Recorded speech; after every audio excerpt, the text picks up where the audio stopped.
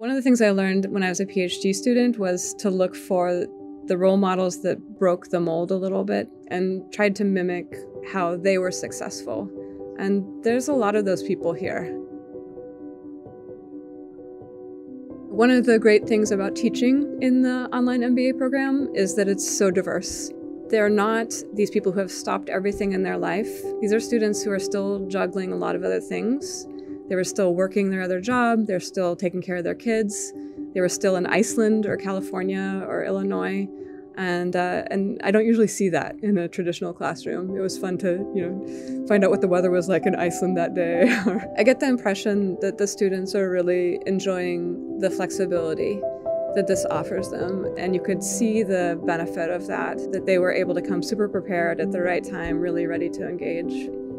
We've changed how we absorb information, just as a culture. I do believe that they are in real time implementing some of the things that they're learning in a given week. That's nice to know that they're kind of going back to the workplace and still thinking about things that you've talked about